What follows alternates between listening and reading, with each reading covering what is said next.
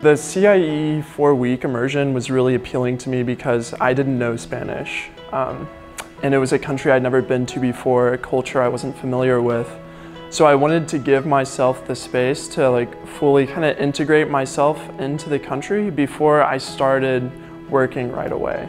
Honestly, for me, I can't imagine just getting here and immediately starting teaching.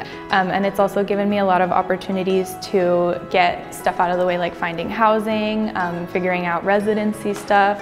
I feel like it's definitely helped me prepare a lot. Most of all, it's just been a great experience to also meet new friends, because I've been taking classes for 4 weeks with the same people, so I kind of have a built-in friend group already. We do a lot of excursions. Sometimes they're small, like just going to a museum, like going to La Reina Sofia, but there are bigger trips, like weekend trips. As well as immerse myself in the language, I've been able to immerse myself in the culture as well. The classes that I've been in have been a combination of speaking, of writing, of conversation, of listening, because I think to fully understand a language, you need to be able to do all of those. I like how it's full immersion, so when you go in, everything is in Spanish. For example, when you're learning new words, let's say she says something that you don't know, you can ask and she will describe it for you in Spanish as opposed to just saying oh, this means this in English.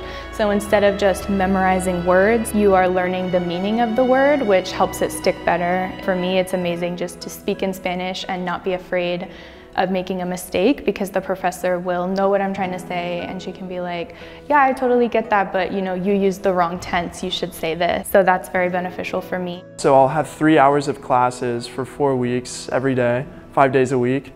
And then I'll practice what I learned with my friends that I meet just around the city or at my homestay.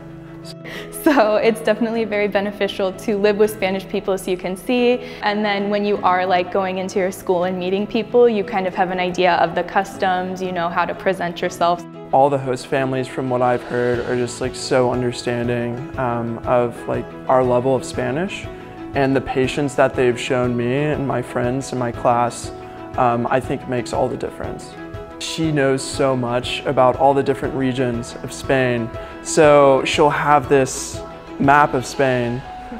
It's like a puzzle that she put together, but for dinner we might be having paella, and she'll point to the region of Spain where it's from and tell us about that region, what the traditional dish looks like. Spanish people and American people are not that different. There's some cultural differences, of course, but it's also, you learn a lot from living with a Spanish family, so I would say it's definitely worth it. And if you're afraid that something's going to be super different, there's no need to be worried about that.